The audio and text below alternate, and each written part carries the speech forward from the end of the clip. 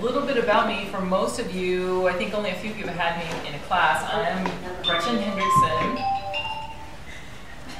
Please silence your cell phones in class. Yeah, that's right. Thanks for providing. I knew that was going to happen. I'm Gretchen Hendrickson. I am a professor of quantitative psychology. For those of you outside of the psychological world, I really don't, people are not my focus per se. Research approaches and techniques are my kind of focus. So I have a very strong background in mathematics and a foundation in theoretical statistics and applied statistics. So nobody wakes up in the morning saying they want to do that. It's a long path, and maybe through your questions you'll see where my path went. I was a traditional four-year student undergrad, first generation college, low SES, and then when I graduated from undergraduate, I really didn't know what I wanted to do when I grew up. I'm sorry, Dr. Hendrickson, but maybe they didn't know SE. So, socioeconomic status, so I was poor. Poor, first generation, and not really much resources at home to help me and motivate me to go further or do things. So I took about 10 years off after I graduated my undergraduate degree. I started off as pre-med. I wanted to be a veterinarian, and then I met biology, and biology was not my friend.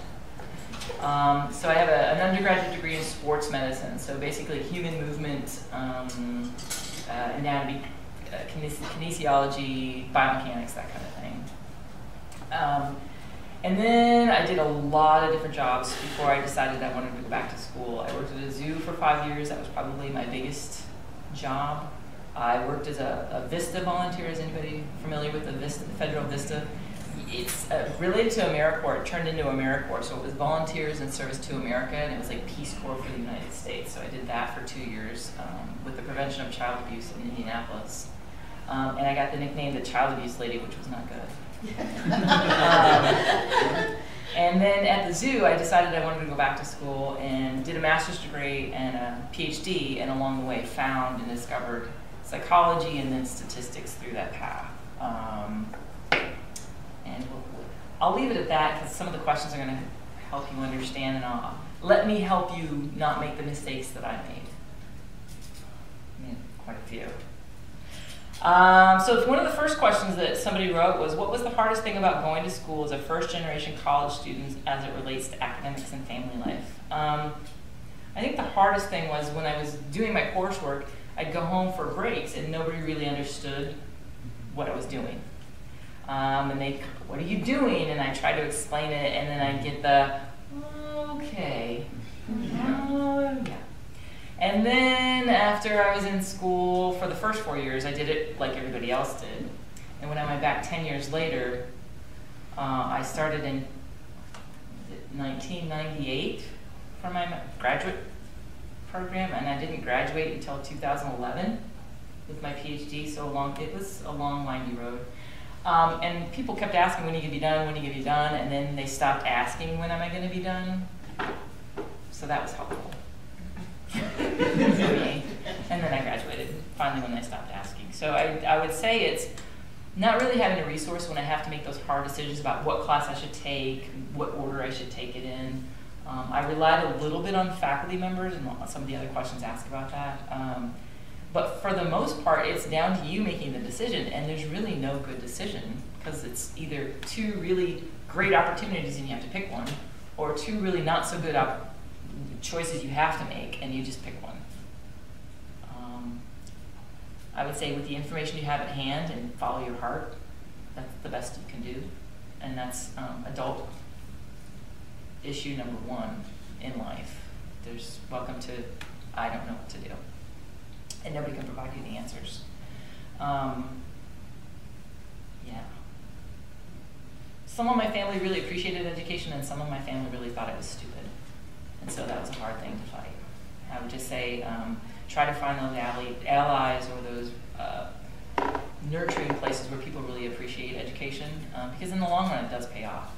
There's not one job that I did outside of academics that wouldn't have benefited from what I learned. So, another question, what's the quickest way for students to upset or irritate professors? Anybody want to take a guess? Not showing up. Cell phone? Yeah, cell phones is really a personal issue. I kind of like it when they go off because that means somebody brings food to the class. I'm partial to donuts or burritos, but I would say the number one thing is not following directions or reading things thoroughly. I would say 80 to 90% of success at undergraduate is just meeting the deadlines, following directions, and reading carefully. That's the hardest part. At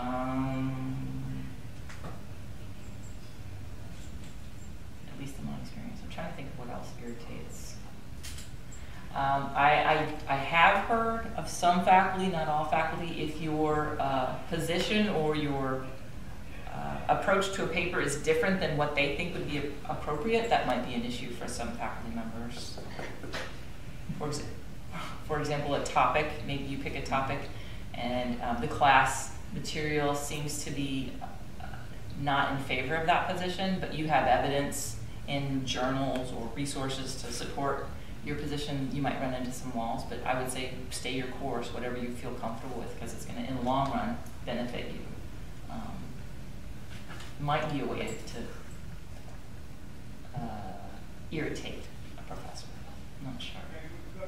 It's weird. I went to a Quaker school, so it's really hard to irritate Quakers. If you know anything about Quakers. What is the most difficult or least enjoyed part of teaching at an institution? I think it's the administration work. So I'm the chair of the handbook committee, so all of the procedures that faculty have to go through for tenure and promotion or dealing with students has to go through our handbook process, and I'm kind of in charge of making sure that the group of people monitor that and make sure the updates are made and make sure the process seems what we want it to do. That's the least enjoyed part. And faculty association meetings where we just sit there and listen to each other talk about all the changes that are making to all the different programs. Or listen to what was, I would just say. Although I enjoy my peer faculty members, sometimes they can be a little difficult to listen to. I'm going to take a break here. Any questions, though, on those 3 questions, did I touch on something and I didn't quite answer what you intended, or any follow-up questions from what I said? Anything I say sound familiar? Yeah.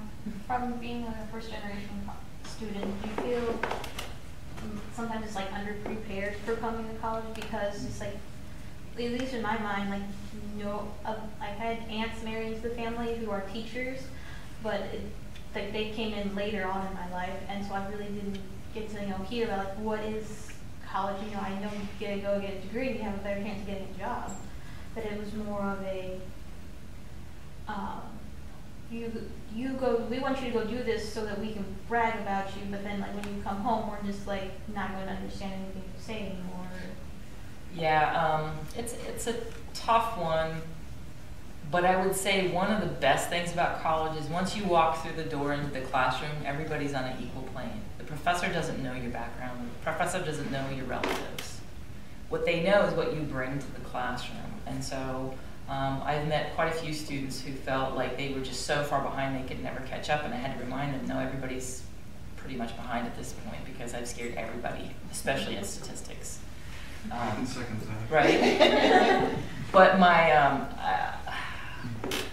it's a little bit on purpose so that everybody's kind of made aware that we're going to do some serious work in the class, but that if you stick with it, it'll pay off. And you can attest to that. I mean, you never thought that class would open some doors for you. Yeah. And you had a great summer.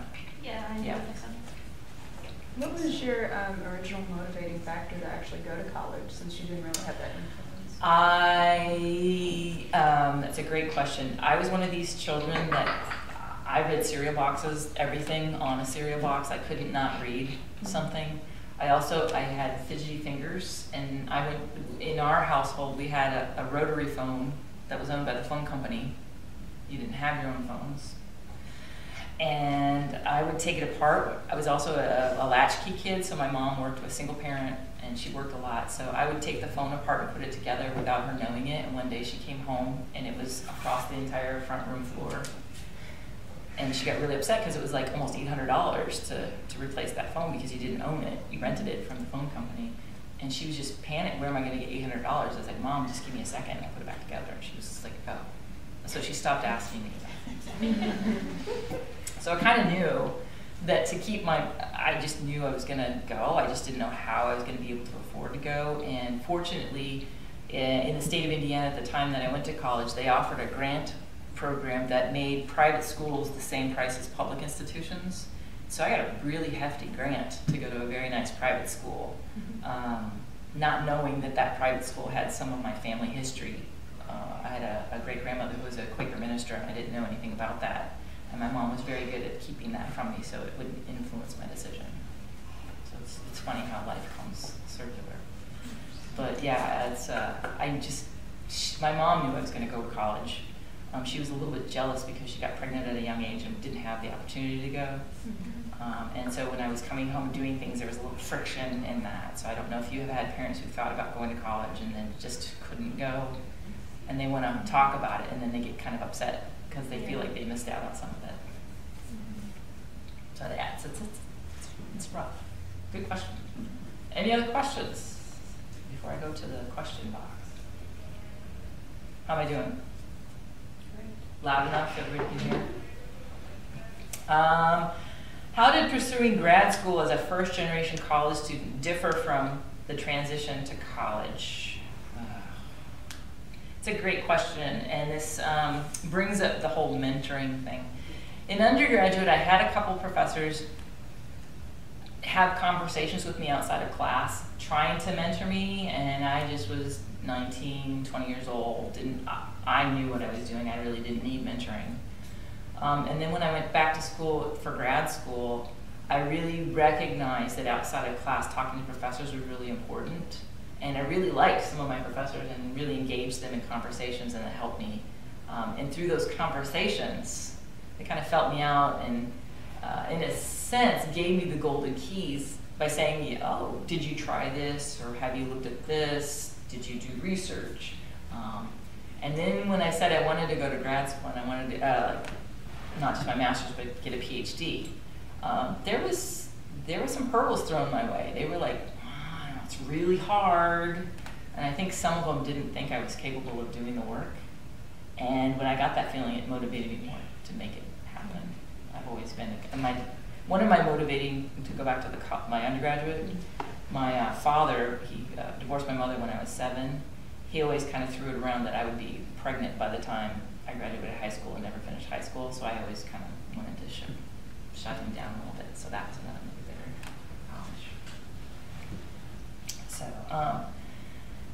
So that transition from undergraduate to graduate school really was helped by some professors opening their door, me going and seeking some extra help outside of class, which is really hard when you don't know how to do it. You think everybody else knows how to do it, and nobody really knows how to do it. They just do it. Just do it. It seems so easy, but it's really hard. But trust me, every time a professor says no, there were 3 or 4 professors who welcome you in to talk to you if you haven't done that. How many of you have actually gone to a professor outside of class? Other than office hours? Or Other than office hours, just... Sometimes. So, was it received well? Yeah. And you haven't gone outside of office hours? What stops you? Usually they have class. They leave campus. Ah, the closed door. Yeah. Yeah. I was, during my master's degree, known to sit outside of their door, and I could hear that they were in there, and wait for them to come out to talk to them, which I would encourage at least once in your career, because it's really beneficial. They stop closing their door because they know they can't get around you, and they just let you in earlier, which saves you time in the long run. But anybody else do that? Sit outside an office door until they came out? I have. You have? I have. Yeah, and did it benefit? Where was it? Yeah, it did benefit. Now, do they not close their doors much? I mean, I've still seen the closed door, but I've been able to get a hold of them when Yeah. I need to. Yeah, because they know you're not going to go away. Uh-huh. Yeah. It's a good reputation to have as a student, I think.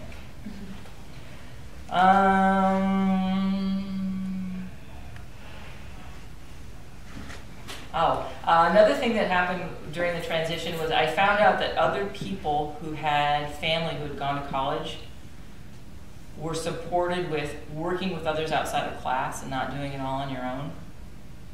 And I think that is, you don't get through college by yourself. You don't get through grad school by yourself. But somehow when you're first generation, you think that that's how everybody does it by themselves. And that's not true. The sooner you ask for help, or the sooner you seek support for your work, the more you kind of understand that it's a village that gets you through college. It's not by yourself. And that you don't get an extra award for doing it all by yourself. And that's a hard thing to kind of ask for or recognize. In my stat class, too, if you know this, right? Working together helps outside of your head. But you don't like to do it, right? Sometimes. Yeah. Have you done this yet? You really should. Do you know Kelsey? So now you have a resource to talk to so that their eyes don't cross when you're saying, hey, this sums of squares, am I doing this right? She understands. All right. What's a time when a mentor helped you, and how did having a mentor help you? In grad school, again, is a professor I really enjoyed. He was an industrial organizational psych professor. He was also a human factors psychologist. And that kind of psychologist develops things. So for example, this phone. Some psychologists have sat down and talked about how a person right-handed and left-handed, how it works in a human hand. That's human factors. The remote controls in the classrooms that look like peanuts. If you put it in your hand, it fits appropriately because they have the average size of a hand. That's human factors. How do humans interact with their environment, and how do we make it more human-friendly? I really loved that class, the way he taught it, his approach to things, and it really opened my eyes to think about things. He was also the one that was really didn't think I could handle grad school. So I knew him for about 3 years, and I asked him for a recommendation letter for grad school. He gave me some hurdles because I didn't ask, can you write a good recommendation letter? I said, could you write a recommendation letter? And that's one piece of advice he gave me. He was like, you know, the next one you ask, you should ask for a good recommendation letter, not just a recommendation letter. So I was really worried for a long time that would hurt me. But then I had a couple other professors who saw I was just really engaged with statistics, which was, yay, who does that? And they really helped me kind of find my favorite place to go. And how do you know you found a topic that you really enjoy? You know? It's when you sit down to do 10 or 15 minutes worth of work, and you sit there and you work, and the next time you look up, 2 hours has passed and you don't even notice. That's when you found that thing that you love. Has it happened to you yet? Sometimes. Has it happened to you yet? Not yet. Keep looking. Has it happened to you yet? What subject? Like art. Yeah. What subject area? Psychology.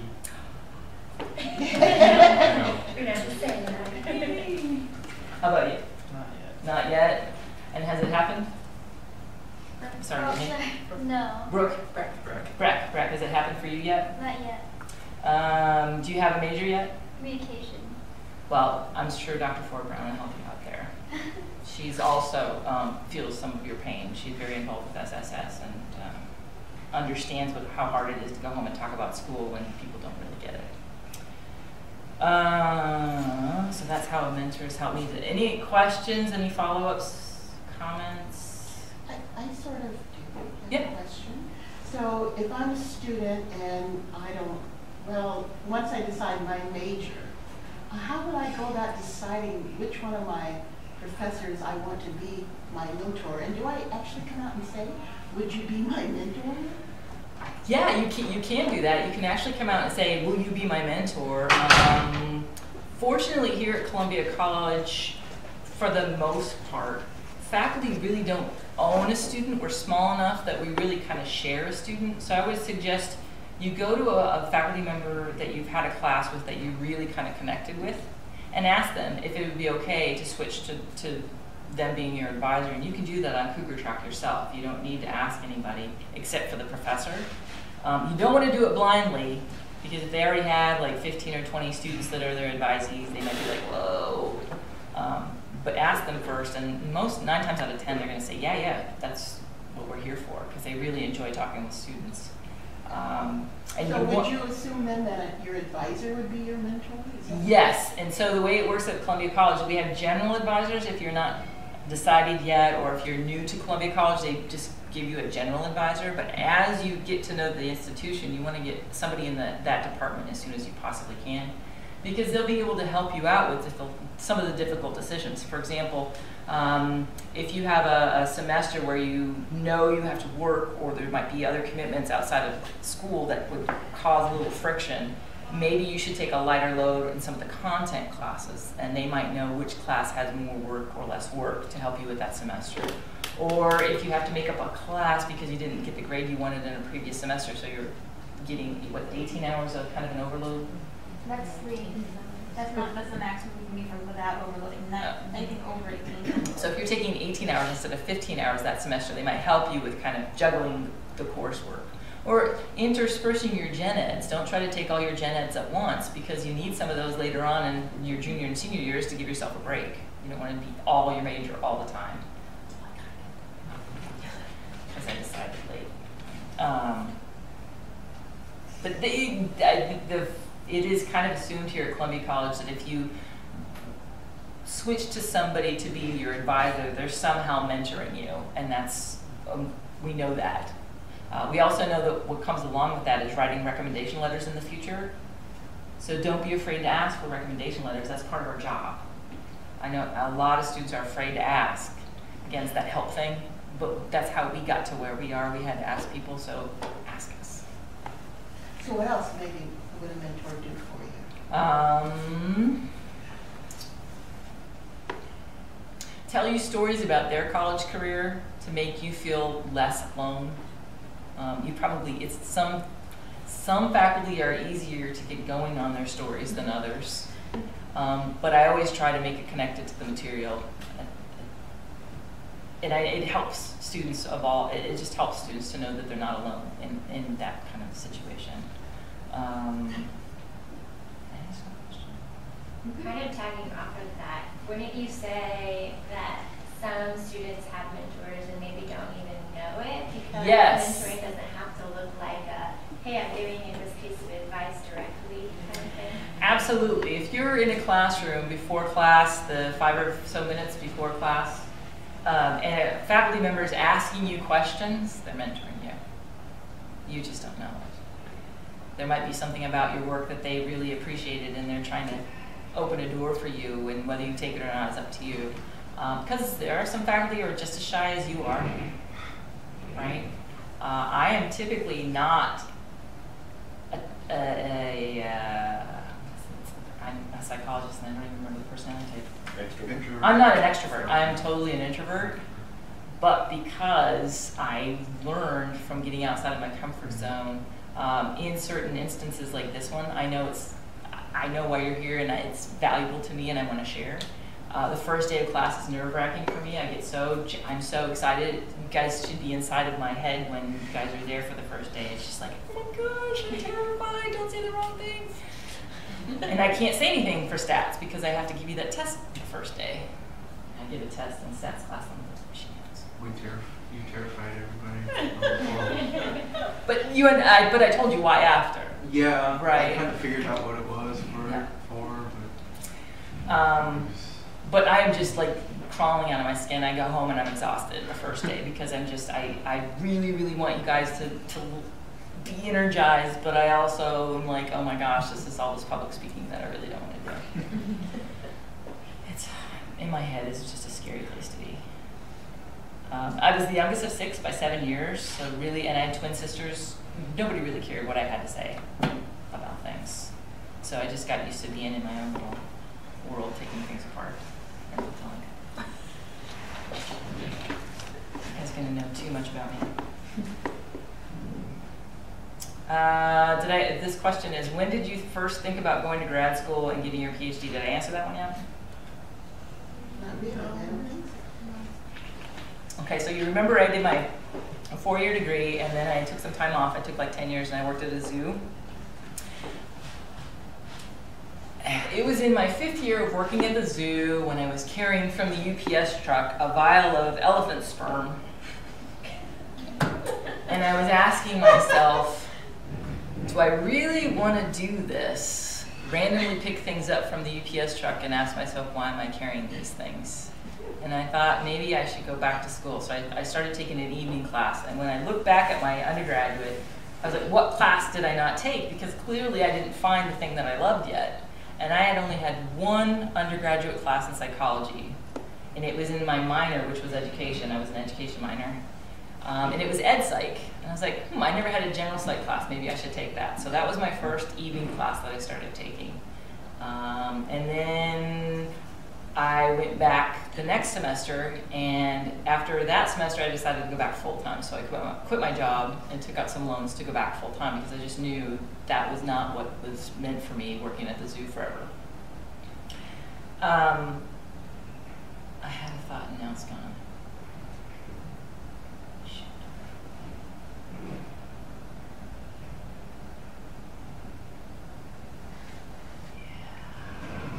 Sometimes overactive synapses. Elephant sperm, I know I was at elephant sperm. Learned a lot of interesting things about elephants. We had African elephants at the Indianapolis Zoo, and it was the first time that they had successfully inseminated African elephants outside of the wild. And come to find out, there was a special anatomy in the female elephants that prevented any insemination prior to this technique. And it was through trial and error they found a flap that is inside the female vagina of the elephant, and that if you lift the flap, then insemination can happen, and without the flap being flipped up, nothing happens. Who knew, right? There was a paper published about it. I'd love to be that guy. Right, and there was a whole team. I mean, these elephants were, they would take their blood and know their hormone levels, and do you know how long elephants are pregnant for? 2 years. 18 months. Too long. And they're African elephants, so the baby was like, what, 300 to 500 pounds? That's yeah.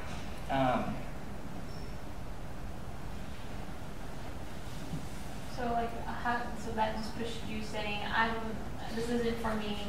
So, and then I started taking psychology, and then through psychology, I started taking more and more psychology classes. I really liked it, and then I had to take a stats class because it was required for the psychology, right? So I ended up taking every undergraduate psychology class that the university offered. And through that, I was like, I want to go to grad school. So I was recuperating from a GPA that wasn't the greatest for my undergrad. I graduated, but it wasn't stellar. So I applied to their master's program, which was kind of in between. So if you go to a terminal master's, some programs are designed to help you go on to a PhD. It's kind of a do-over, and it allowed me to get some graduate level psychology under my belt. And doing that, they also required you to do statistics, one class, and I was like, I really like this stuff. So I took all of the stat classes that university offered at that level. So when I applied to PhD programs, I applied to the University of New Mexico quant program, quantitative psych program. There's only like 20 in the country. And the guy called me up and was like, why do you want to come here? You've taken all the stats. What can we offer you? And he was one of these human factors psychologists who had developed for airplane cockpits a device that helped when there was smoke in the cockpit that pilots could see out the window. Do you know what that device is? It's in every airplane. He's comfortably doing whatever he wants to. It's an inflatable plastic, clear plastic thing that then you push it up against the windshield and you put your eyes there and then you can see the smoke. So it's an inflatable thing that comes out of the cockpit. So if the smoke fills up, you can just see through the window, right? Simple. This is human factors. What can we do to help the human in an environment? Inflatable, clear plastic thing that goes up against the window. So as soon as he said that to me, and he was one of the people that I really, really liked, a stat book that he and another professor had written So I applied to the schools that they were at because I really liked what they were writing. And that's another thing that people don't tell you during undergraduate is look at the things you're reading, and if you really like something, look at the person who read it or wrote it and see where they are. Just because your undergraduate degree might be in sociology doesn't mean you can't go to law school. It just means you might have to take some extra courses to get up to speed. Sometimes at the University of Missouri, I took 15 hours of calculus as a PhD student, but it was undergraduate calculus. But that counted towards, right? Who does that? And then a lot of my stat classes, there were undergrads and grads taking it the same. They just made the graduate students do extra work in the class. So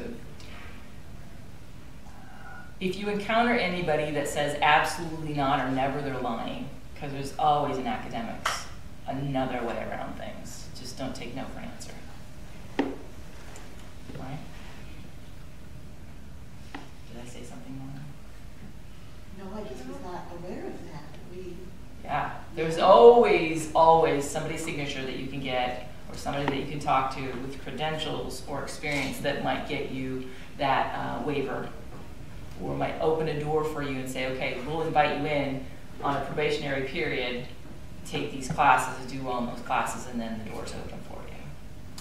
And there's always a way around that.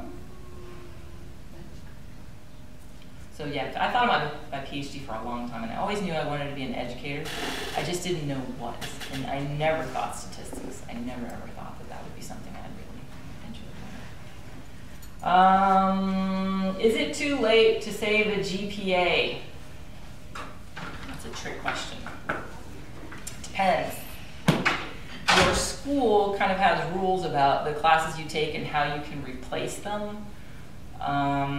There are some schools that may not put a grade down on a class, and then if you take it again, it shows up later on in your transcript.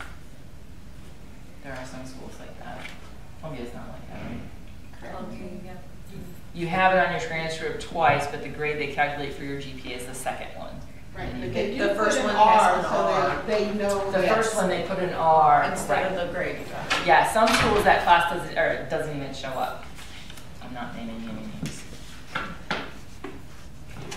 Yeah, my first semester was a little rough. I had German, mandatory humanities, so everybody took a 3-course series of writing, so it was content area. Ours was American history and social justice, kind of. So we read like 10 books in a 10-week semester and wrote a paper every week. That was one class. And then German, which was difficult, lab and a lecture for German. And then I can't remember what my third class was. Maybe it was geology. It was a rough semester for me. Because my work-study job was 20 hours a week, supposed to only be 20 hours a week, working as an athletic trainer. Turned out to be 40 hours a week. I only get paid for the 20 because I had to travel with the football team all the time, so I was never on campus, and my GPA tanked because I wasn't in the library. This was before the internet, so you had to physically be in the library to get the resources. Nobody told me having a mentor would help me with that decision. What are the benefits of having a mentor? Learning from their mistakes, having access to the knowledge that they have. Sometimes a mentor is a really good fit, and it's somebody who's had the similar background as you. Sometimes it's not a similar background, but that doesn't mean that they can't help you and understand or sympathize with where you're at. It's shopping for a mentor is an okay thing. Let's say you pick a mentor or an advisor, and after a semester or two, it really doesn't seem like a good fit. It's okay to change. Don't think that somebody's going to get mad if you switch an advisor. I know within psychology, we just want you to have a good fit. I'm not sure about other majors. Any experience with other departments? Anybody pick a faculty member as an advisor and then switch? I kind of would like to. I have Dr. James, and I'd really like to go to the Baco, but Baco I know already has a whole bunch. But Dr. James does what he needs to. I'm not going to be picky. I just wanted somebody in the chemistry field, and then I just go to Dr. Phelps when I need advising on my math degree. And that's a good thing. Here at Columbia College, we know one another, and we will say, hey, go talk to so-and-so because I'm not sure, I'm outside of my comfort zone. And so really, your mentor doesn't have to be your advisor. You can get mentored by a lot of different people. And even sometimes not faculty can mentor you. I teach INCC this semester, and one of my best advices I'm handing out to them is meet a new person every day. And you won't feel like Columbia isn't home because you know more people, and you never know that one person might open a door for you. And you can't know too many people on a college campus. And all these nice books. If I'd sat in my office all the time, I wouldn't know you guys at all. That would make that mean. It would make me very sad. What's hot takes? What's that? And funnel cakes, yeah, and hot dogs. Any other questions that you have? I feel like I rushed through them. One of the things on the GPA that we've talked to other, when I was working with somebody from Stanford, they were talking about those GPAs trying to get into graduate programs. Oh. And they were mentioning that you might have a low GPA because of that freshman year, but within your major, you might have a higher GPA, and using that reference letter or something from somebody who could say, here's where that might be. Well, let me tell you about how you calculate your GPA for grad school. They have you calculate it like 2 or 3 different ways. First is all your undergraduate, your average GPA. Then they will have you sort through your coursework and say which is your major. So you have all your major coursework GPA. And then they'll ask you your last 2 years in your major GPA. That's when I got very happy because I did really well in my major. If it wasn't in my major, I really didn't care about it, which was a bad attitude to have. And so when they started looking into my paperwork when I applied to grad school, it took them a little while, a few schools, to really kind of shuffle through the information and see that I was really, really good and strong in my major of psychology, and that I had taken some really difficult courses and done very well in them. Statistics always looks well, I don't care what major. If you've done well in a stats class, it opens some doors for you. And that I had taken multiple outside of what was required. They were just like, okay, come here. So I applied to 6 schools for grad school, and 3 of them offered me without even seeing me to come to grad school. I must tell you that at any given time there's only 27 people in quantitative psychology graduate programs because nobody wants to go take calculus. And that in any given year there's only 7 people that graduate with that degree. So it's not a very competitive field, but the requirement, you have to be committed to get into it. So I kind of stacked my basket a little bit. So when you're looking at your GPA and you're worried about it for grad school, look at the program and see how they have you calculate it, because there might be multiple different calculations, and a school has found that maybe looking at the last 2 years in your major is the best predictor of your success in grad school. Does anybody know how many people start graduate programs and how many finish? What percentage finish? 50%? Yeah, it's a little less than 50%. I think it's like 40% finish grad school. Anybody want to know why? Any guesses why? Now is this for like masters and PhD? Yep. Not prepared. How do you mean not prepared? Time management and or reading focus. Life, right? You might have a family and you think, oh, I could juggle my family and schoolwork, and it's really, really difficult, and you need a lot of support to juggle that. And if you don't have that support, it's very easy to say goodbye school. The hoops you have to jump through. There's a lot of politicking, there's a lot of doing something my advisor wants me to do and I don't know why-ish, and if you don't want to do that, graduate school will be very difficult for you. If you want to be a professor, you kind of get used to doing that because it's the same thing when you're a professor. I just went up for my promotion to associate professor last year, and it was all over again. They evaluated everything I'd ever done. So it's like every 3 to 4 years you're constantly being evaluated with everything you've done. And it's all these hoops you have to jump through. And if you don't want to do that, then maybe grad school isn't a good decision. So if I'm not going to grad school, do I still need a mentor, or could I benefit from one? You absolutely need a mentor, because what we teach you in the classroom, or at least my approach is making sure that what you're doing in the classroom is something that you produce that helps you open doors in the job. So for example, in my statistics class, I teach a program that's really kind of difficult to learn. It's frustrating, it's time consuming. However, that program is used in the private sector, and I have 5 students who have gotten jobs because they knew that program. So it's not something just for going to grad school.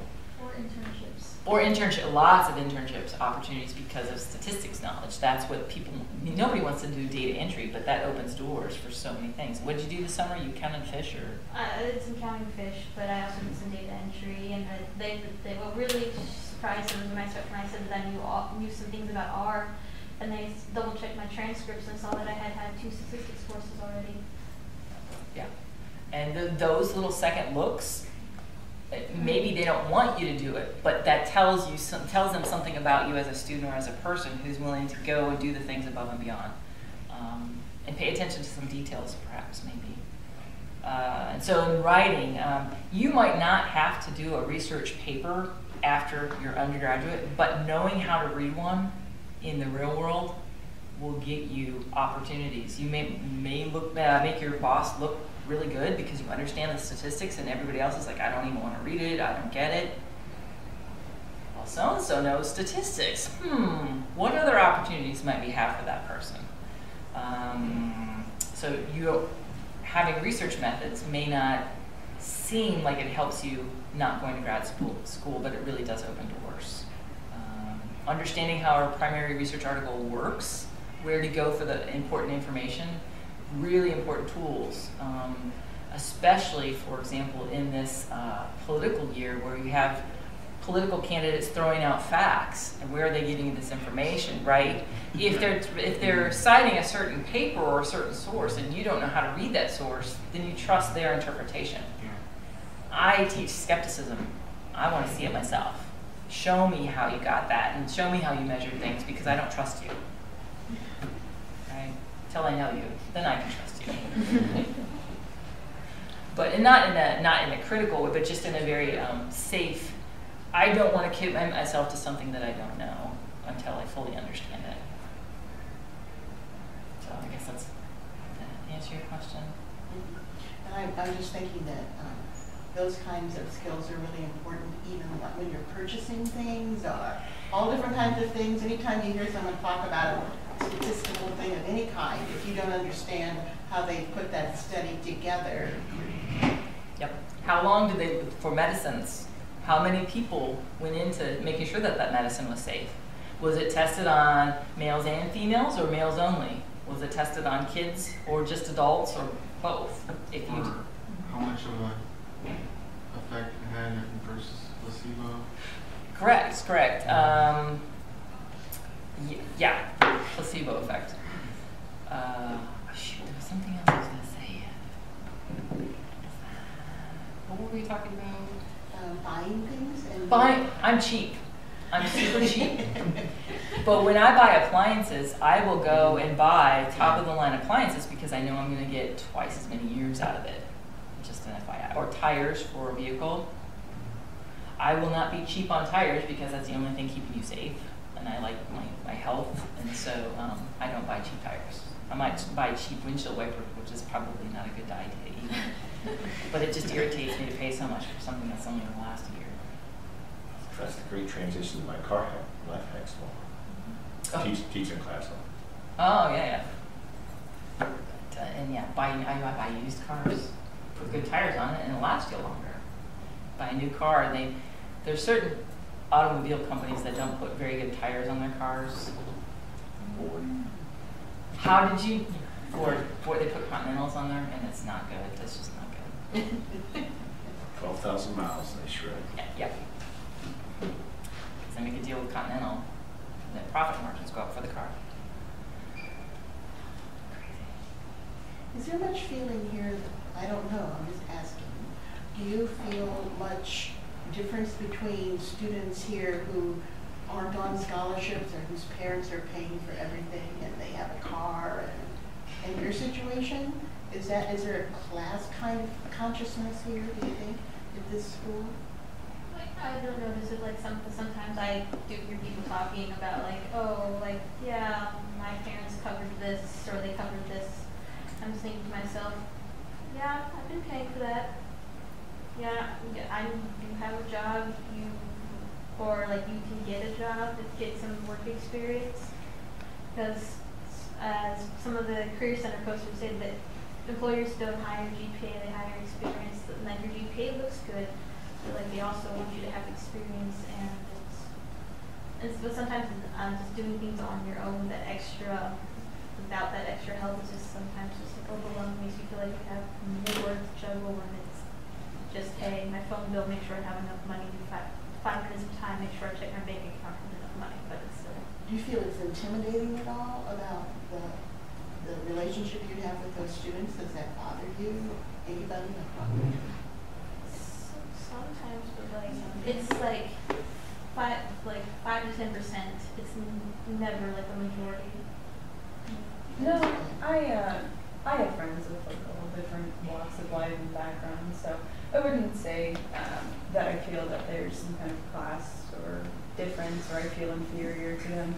But I definitely, there's like, you know, different mindsets and mentalities of, you know, oh, well, I actually have to, you know, work and go to school and take up this extra job, you know, to pay for my education, whereas, you know, maybe you're just here based off of, you know, a relationship that your parent has with, you know, somebody that goes here, and so you have a nice scholarship, you know, or, you know, whatever the case be. So it's just, yeah, different mentalities and work ethics and things like that, values. I think it's easy to make, and like you were talking about with assuming that everyone is doing it on their own, it's easy to make the assumption that, oh, this person is going to have an easy time of it and I'm not. And so often I think we don't reach out to people because we think they're not going to understand where I'm coming from. Yeah, when I went to school, it was back in the day before technology, typewriter. I went with a typewriter. But I also went with no spending money. So once I paid for my books, I had 0 extra money. So if I missed the meal for the day, I was hungry until the next meal. And the people I went to school with didn't know this until I just recently talked to a friend from 30 years ago. I was just like, if I had known. But when they ordered pizza or something like that extra that I didn't have money for, I just conveniently had to study. And I don't know how to support that. I mean, SSS is one place, because it's a great resource. I didn't have anything like that. I think it was my junior year I started cutting hair to make extra money, but I couldn't call it hair cutting because you needed a license to cut hair. So it was hair sculpting. Which sounds more difficult than yeah. cutting. And the hard part was it was $1.50 a week to do laundry, 75 cents to buy a ticket to do laundry, and I had to come up with laundry money somehow. And so, and it wasn't like I didn't have a car to go home. So you get creative with doing stuff. But I didn't ask for help. I think there were people who would have helped me, but I just didn't. It's a hard part. But it makes you stronger. Yeah, that's what I was thinking too. When you have to learn to juggle your job and your classes and anything else that you're doing, it makes you a stronger person, really. Yeah, yeah. I joined athletics because they traveled, and it was free travel for me. I had never been further east than the Indiana-Ohio border, and plus they fed you extra meals. So, and I made sure I never missed dinner because I was on the team. So I played 3 sports. And was a trainer? Well, yeah, because I traveled with the team then, and eventually by my junior year I wasn't a trainer anymore.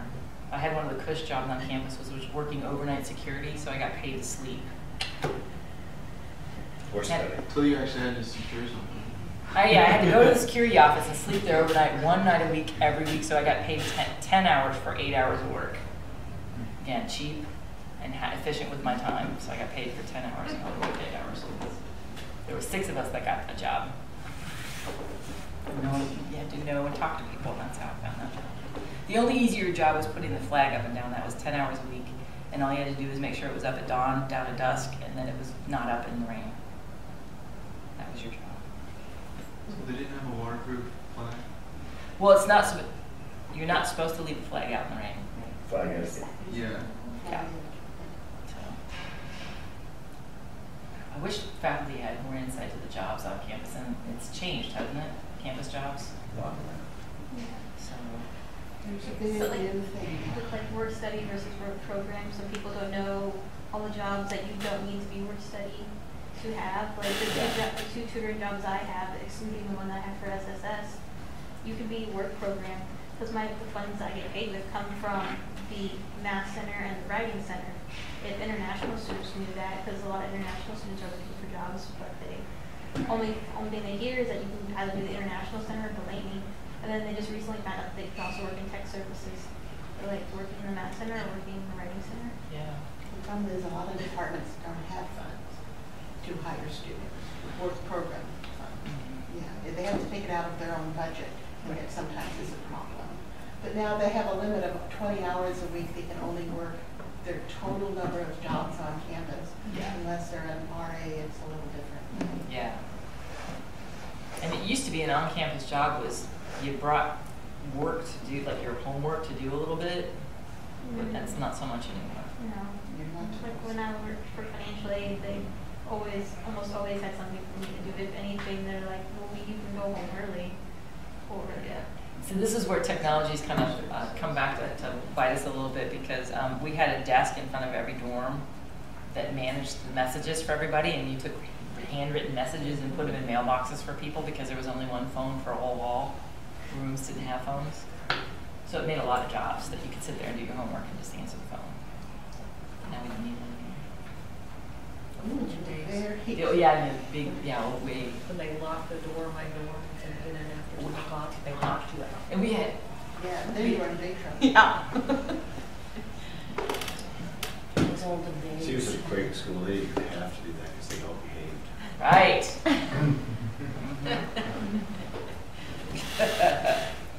Any other questions I didn't answer? If you, along the way, think of something, shoot an email to one of these folks and they'll get it to me. Don't ever hesitate to ask questions. I'm always open to helping my fellow students out to not struggle because it's hard to be out there by yourself. So they don't have to sit outside your door when you come. Well, they can sit outside my door because I'll probably be there. I'm there around 7:30 in the morning, unless I'm going to Ernie's. I treat myself once a week to Ernie's breakfast. And then So meet you at Ernie's. they could be me and Ernie's. Just tell the people there that you're waiting for Gretchen, and they'll give you some coffee and tell you that I'll be in.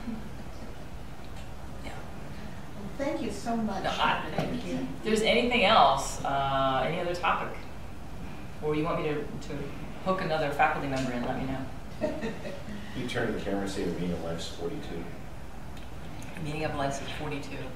I heard it was 63. 42. 42. Hitchhiker's Guide. Pardon? Hitchhiker's Guide to the Universe. Oh, right, see, yes. My But that way, if somebody watches this, we'll know if they're going to be in. my graduate mentor's advisor was always asked, how many people do I need for my sample? And he always said 63. So that's where I come up with 63. So there's a lot of studies in the late 70s, early 80s that have a sample size of 63 because he said so.